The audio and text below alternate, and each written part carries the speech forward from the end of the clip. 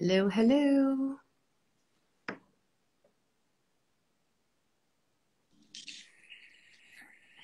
Hey, Candace. Hi, can you see me and hear me? I can see you and hear you. How about everybody Okay. else? Can everybody see and hear us? Ooh. I'm gonna adjust my camera here a little bit so I can see both of us. So You how are look you on great. this? Oh, thank you. I picked a good filter today. Oh, yeah, I love it. All for it. It's very warm. It is. Oh my gosh. It was like we had everything from rain to snow to sunshine today. I know. And you know what? Spring is almost here. I can feel it. Yes, I am so ready for spring. Today I was talking about what we're going to put in our garden this year. So Tell me. I Tell know me you're a what. big gardener. So we had these multicolored carrots in our salad tonight, and I decided I am going to plant some of those Mm, multicolored carrots, and I want beets because I love the beet greens, and you can never get the beet greens with the beets at the grocery store. And if you do, they're no. wilted, and so Yes. Oh, definitely tons of herbs. you love herbs. I I mean, I do too. love You can just do herbs. so much with them. Yes, and I'm trying to be a lot better about minimizing my food waste. So I kind of Okay. challenged myself this week to use up all of the wilted herbs and spinach and greens that were languishing in my fridge. So I ended up making an interesting little like cilantro pesto. Oh, was it good? It was really good, and I put it in a quesadilla. I think it's going to become a new recipe post. Oh, you should tell me when that's up. I'll try it. I always have greens in my fridge that are doing something that I'm not doing anything with. So Mm, so many that's ideas. great. So we should introduce ourselves to We people. should. People are joining. Hello, Brenna. Hi. Someone already said Wow. they love Oat Mill ice cream, so they know who you are. So I am That's Lynda, great. the founder of Fauxmagerie Zengarry, and we're coming to you live tonight on the eve of International Women's Day. So we thought it would be fun to get together for a candid conversation with Candace from Oat Mill Ice Cream. Yay! I'm so excited to be here. For anyone who doesn't know, I own Oat Mill. I founded the company 2015, and Oat Mill is dairy-free vegan ice cream, which is the perfect complement to cheese, in my opinion. Everything, right? Yeah. Oh, yeah. Yeah. I actually had your cheese, but I ate it all. I was gonna bring it on camera, and then I was like, no, this isn't gonna last. Well, I have some of my favorite peanut butter and chocolate in the freezer that I'll dig into when we're finished. It's my little treat. Treat. Mm-hmm. I'm trying to remember how we met. It was so long ago that Yeah. It's funny because, like, when you're in the business community, you kind of feel like you know someone, but you're not necessarily friends, but you're like, oh, yes, we know each other. Like, we see each other. And I think it was like that for a while. And until we actually sat down and had a chat and hung out a bit. man, you couldn't stop us, right? I know, we're unstoppable. So we thought it would be fun to come to you and talk to you about women entrepreneurs in the vegan food space, because that's what we are and that's what we're all about. And I think there's a lot to be said about entrepreneurship, about women in business, about work-life balance. So we're here to answer your questions and to maybe give you a bit of an idea, a peek into the life of a vegan woman entrepreneur. So it's not a secret. It's but yes, we will show you what it's like.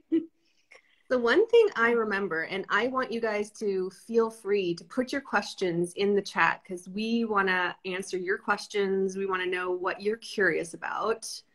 And we took some questions before the live tonight. So we have some things to chat about and touch base on. But one of the things, and I think I mentioned this to you before, was early in my entrepreneurship career, I had a little meeting with Auntie Lou from Auntie Lou's Bakery. And the first thing, you know, when I asked her for advice on being an entrepreneur, she said, well, make sure you have a really good therapist. And I was like, that's a really weird thing to say. So, Yeah. and Yeah. then years and years later, I think back on that and what her experience must have been like as a Mm-hmm. trailblazer in the vegan women's movement. Yeah. And I can say that I understand where she's coming from. That I think that Mm-hmm. you are comparing the life of an entrepreneur to the life of someone who's not an entrepreneur. There's a lot of differences and Oh, yeah. a lot more highs and lows and a lot of self-doubt, I'd say. So Yeah. what do you think Yeah. about that? I think that's great advice, honestly. I think when I think about that time, that was also, like you said, very early on for vegan food in general. And I know starting a vegan business in 2015, how challenging that was, but also being a woman and doing that. And yeah, I mean, I can remember so many people when I used to be at the farmers market would just come up to me and say, oh, is this a family business or do you own this with your partner? And I'd be like, no, it's just me. It's just me. This is fully woman run. And I think when you like look at all those pressures of how you need to stand up to represent other women at especially it was such a pivotal time that I think therapy was probably a good idea. And honestly, I mean, therapy looks different for everyone, but having a therapist and someone to kind of, like you said, go through that roller coaster with and be able to learn to adapt. Mm-hmm. And that's one of the things that we did together as a group.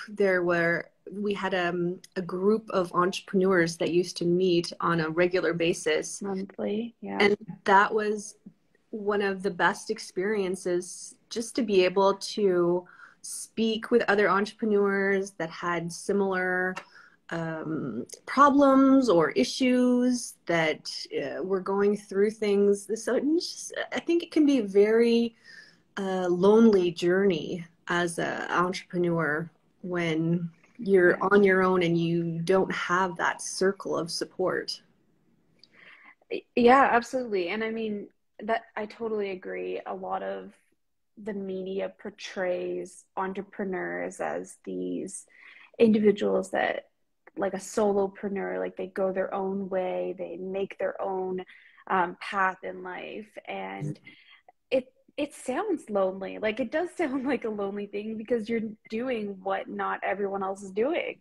Mm, So having a community is so important. And for us, we were so fortunate to have a group of people. And I can remember going to those meetings once a month and just honestly like feeling like after like I wasn't operating within an echo chamber anymore. I was mm. making decisions and I had people around me that were, pushing me when I needed to be pushed and supporting me when I needed that as well. Yeah, I 100% agree. And we try to hop on calls once a month or whenever we have questions to support each other. And I know that you have a lot of other entrepreneur friends in your circle as well. So that's so great. Honestly, it's like one of the few things that's really helped in business over the past couple of years too, because we've kind of missed that informal, like I think we were talking about this the other day. There's no informal discussion, and you don't run into a friend at a trade show anymore and say, Mm. oh my gosh, did you hear this happen to me? And I need help with this. You need to help me. Well, there isn't that. So you kind of have to be courageous and reach out. And it's always so rewarding whenever we chat, because like you have a circle as well, and so you bring all of that influence into our conversations. Yeah. Super powerful. Such, the last 2 years without trade shows, without that connection with other entrepreneurs and other people has been a whole different ball game. So really looking Mm-hmm. forward to next month, where we're going to meet us up at CHFA West out in Vancouver. So we'll be back on the trade show tour again. Just taking a little ride on the trade show train. Just Now, gonna start a little bit, but for sure. take our time easing into it. Yeah. Yeah, and it's been a bit of a blessing, I'd have to say. I've been much more present at home and with my family, because that's one of the things that I personally have found to be challenges, balancing work life as a mom on the road a lot and working a lot. As an Mm-hmm. entrepreneur, there's always something you can be doing, and there's always more work you can be doing. And as a mom, you have this guilt that you're not spending enough time or attention with on your children. My children are pretty grown. They're, but my son was 11 when I started on this journey. So Wow. he probably remembers me blending cheese until midnight In and the kitchen. packaging things until all Mm-hmm. hours, and being absent Right. at trade shows and stress. And so it's funny that he decided to study business now. It's like, how? Yeah, you think he would have, That's so learned great. his lesson, but I guess it inspired him instead, and he's taking the same program I think that you took, Candace, at Ottawa U. Oh, yes. Great program. Mm-hmm. Awesome.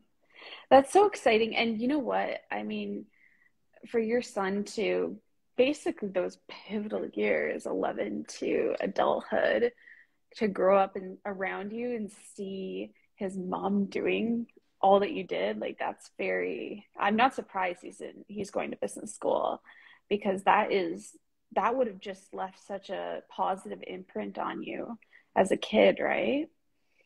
Well, I hope so, because he complained about it a lot when he was little.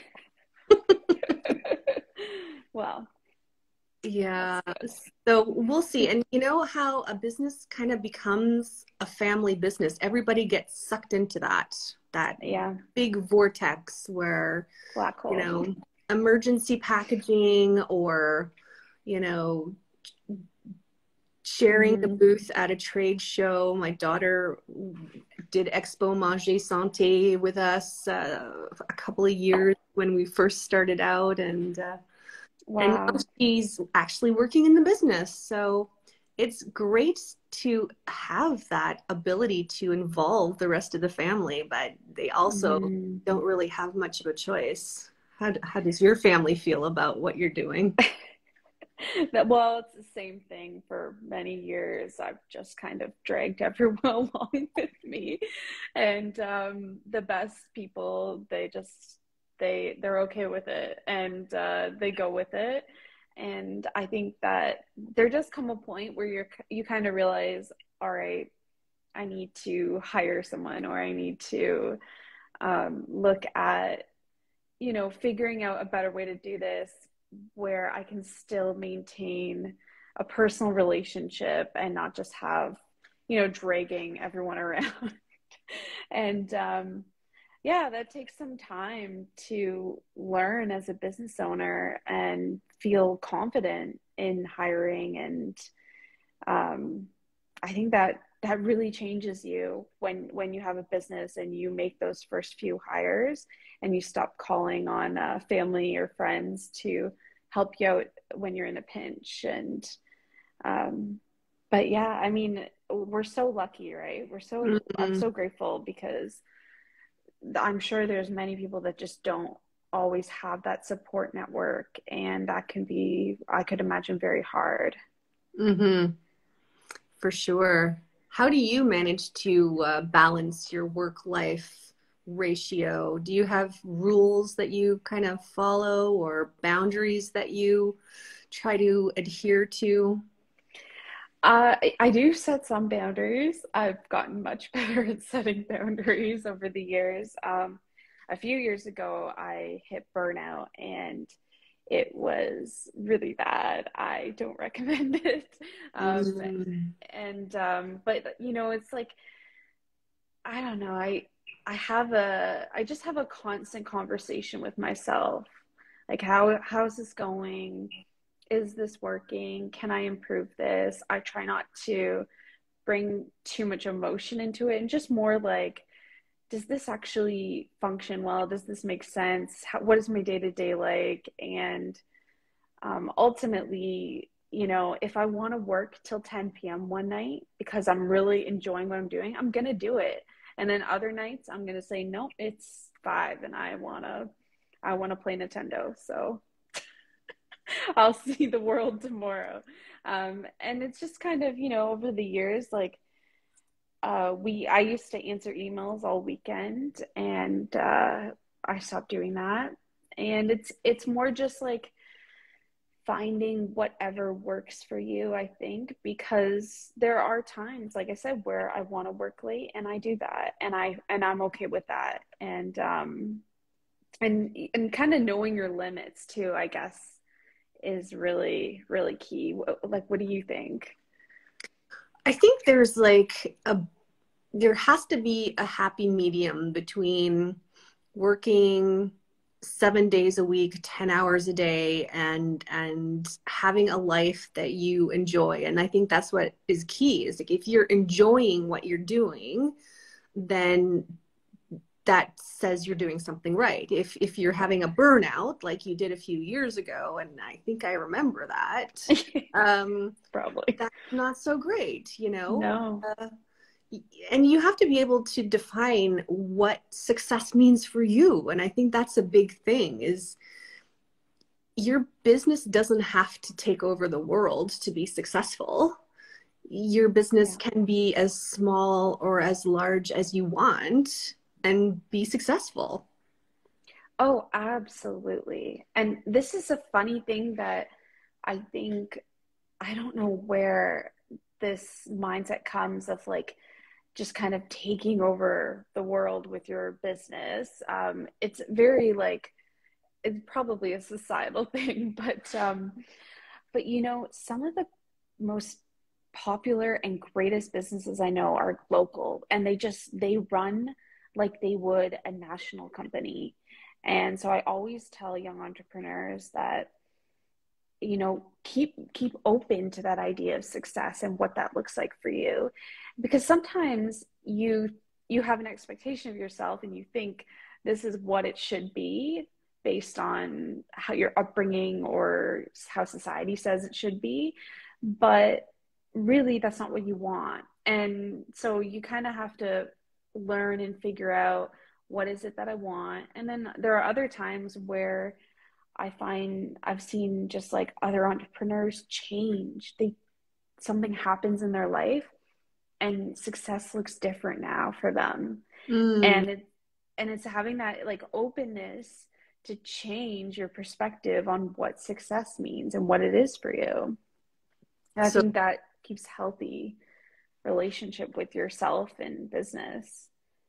And I know that there is a company that I won't mention their names, but you know, they started off and they wanted to go national and they worked so hard towards that and they had some challenges and setbacks and they decided, you know, we're going to pull back and we're just going to focus on our business in this particular area and we're just going to do this really well. And that changed everything for them. And now, you know, they're at a different place and years later they have the momentum that they can do what they wanted to do initially, but it took them pulling back a little bit and reevaluating and, you know, being You open almost, to a yeah. different vision.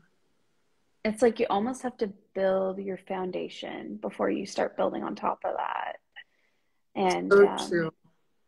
yeah, wow, good for them. But sometimes you don't really know when you're starting off. You Hmm. don't know. Like you went to business school, so maybe you didn't make all the same mistakes that I did. But you know, Well, I had a steep learning curve over here. well, you've done great either way. But the funny thing about business school is that it's really great at showing you what the big picture looks like. They train you as though you are to run Pepsi, for example, like you were to be the CEO of a Fortune 500. So you do get this sort of like really big um like mindset and you learn, you know, how to operate at that level. And so it's really helpful, but there's also just this practicality that can't be taught. You have to experience, you have to try and try again and fail a bunch of times when starting and running a business that is Mm, just like, I don't know, for me it's experience is the only way that you can really get through that and learn and grow a business. for sure. And one thing I notice a lot is that there are a lot of women in the vegan food space. A lot of Mm-hmm. women business owners. I can think of so many plant-based companies that were founded by women. Why do you think that is?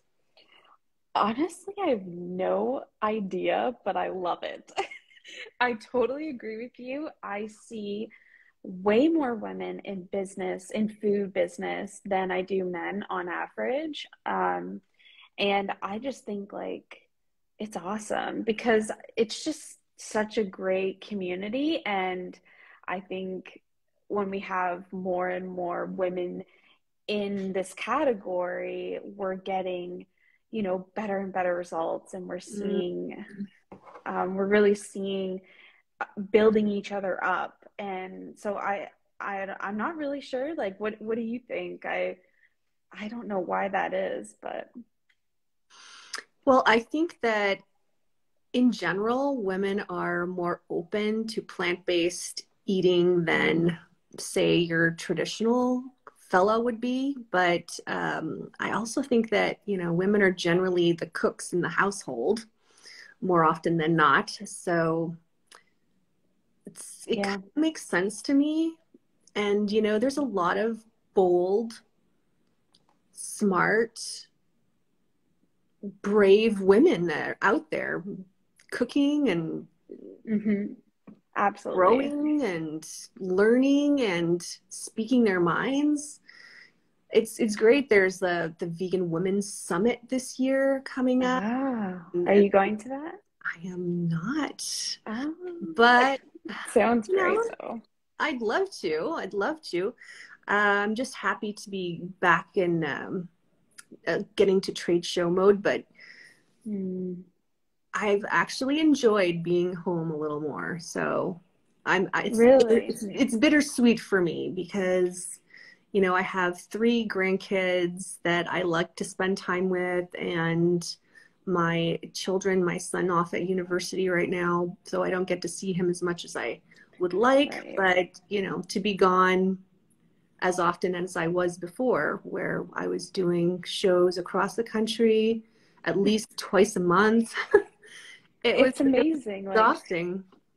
It's funny because, yeah, I totally agree. It's trade shows are such a they're pivotal to your business, but they also are just a really small portion of the business, and they Hmm. take so much energy. They take so much time. Hmm. So, I totally get that pull to like stay home and yeah, I'm like, I think I'm going to be more selective with trade shows and what we attend in the future, which I'm sure there's some people that just be so upset when, you want to be there, you want to do it all, and people want to see you, and it's such a great time to connect with people and customers again, but you can only do so much, really. You Mm. have to kind of like choose like what do I want to be really great at and where do I want to put all my energy.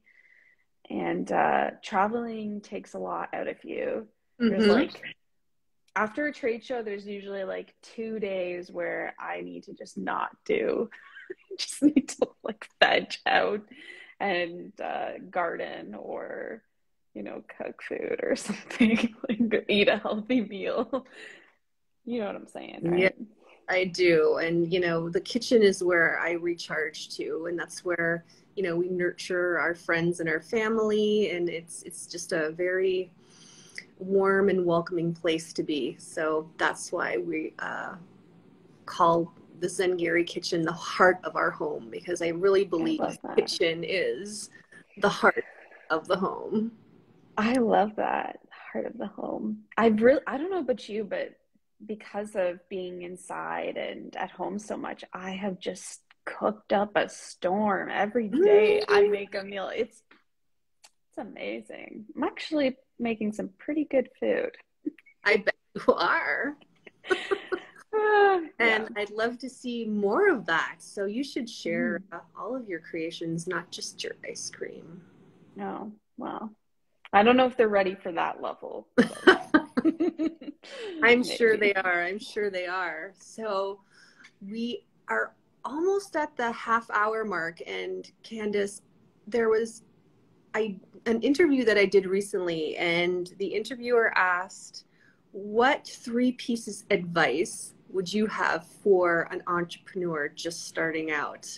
So, Oh, what would great. be your three pieces of advice for a new entrepreneur? Hmm. I think the first thing is to build your community or to find your community. And I think community is it's such an interesting concept, but it's as old as time. And to have a network of people around you is so important. It helps you when you're starting your business to even just throwing ideas out there and getting feedback from those around you and having other people that are going to see things that you're not seeing, and then having support because it's so, so challenging to start a business and go your own way. So I think my first thing I would say definitely build a community or find one. There's a lot of communities already out there. And I can remember even just the farmers market being a excellent community when Mm, I started my business, and just having those group of like-minded people to be there for you can really make a difference in your success. Um, Two other things that I would say, uh, try to figure out yourself. It sounds easy, it's not, but try to get to know what does your day-to-day like look like. What do you like to do, what do you don't like to do, and what are you good at, because often what you like is what you're naturally good at, and that's where you should focus your attention, and it's also going to help you establish a clear vision of what you want for your business and your life. And the more you know yourself, the clearer that vision is going to be, and you're going to just almost like naturally trip and fall into place. And that's the wonderful thing when you really have a clear like idea around, okay, every day I like to be around people, or I like to travel, or I don't like sales. You know, it's just like understanding what does my life look like now, and how do I want it to look? So Mm. get to know yourself. And that And helps you also figure out where you should focus your energy on hiring people. yes, yes, that I think that would be my third, is stop hiring people that are exactly like you. Mm. That's that was when I hired my first person that was completely different from me. And it was just like all these problems we were having disappeared.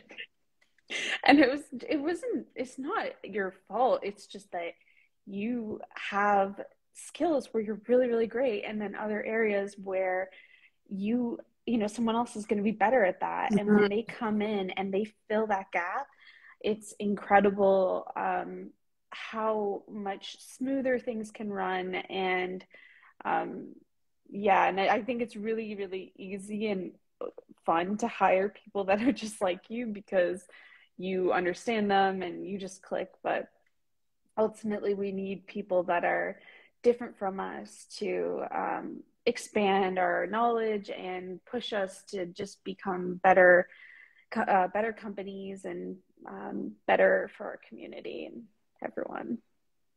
I agree with that 100%. And my three pieces of advice overlap yours in so many ways. Tell me. The first one was love what you do, because you have to love what you're doing to get through all of those rough patches. If you don't love what you're doing, then I think your chance of success is a lot lower than it would Mm, otherwise be. And two, learn to bounce back. Resiliency is so important because, you don't see the failures and the challenges that small businesses or even medium-sized businesses or even large businesses face. You don't see those everyday challenges, those days when you're too tired to just keep going, or you can't make one more decision that day. You really have to build those resiliency skills, I think, and it's not necessarily something that we're all born with. right. Oh And then yeah. number three is surround yourself with supports, whether it be people with more knowledge than you, or communities where you can connect and feel a part of something, or just someone you can pick up the phone and talk to on those days when you just need that Hmm. ear, or that kind Second word, opinion. or you know whatever Hmm. that might be. So I think our advice is very, very similar. It is. Yep. And Mm. yeah, I love what you said. That's spot on. And resiliency is definitely, it's not, we're not all born with it. And I think that, what do you think of it's almost challenging becoming resilient, but not becoming too hard, not becoming too tough on the surface. And because that's the thing about resiliency is, you know, you can become really, really, really like a really tough person. Mm-hmm, mm-hmm. Yeah, But you let yeah, those challenges and failures get to you. And I think, part of the beauty of women entrepreneurs is that softness, that level of emotion, that connection with the empathy. customer, because I think that women Mm-hmm. really care about the experience that their customer has, and Yeah. they feel things very deeply when there is a customer that's not satisfied, or you feel like Mm-hmm. you haven't met their expectations. So Mm-hmm. it can be I think, challenging to keep that softness when you're faced with these um, disappointments or, Yeah. you know. Yeah. Oh, absolutely. I can remember really early on in my business, I had a customer that was rightfully upset with me.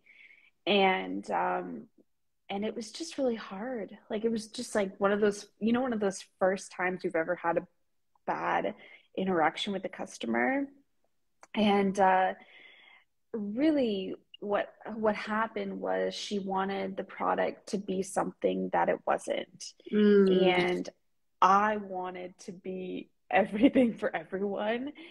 And I remember at that time I just said, okay, I think my learning from this is I need to develop a philosophy that it's not always meant to be. So mm, sometimes you're just going to have people and they your product or your company or your service, whatever it is, it doesn't align with them, and it's okay. It's just not meant to be. You're not meant to have a business customer relationship with that mm, individual or that other business, whatever it is.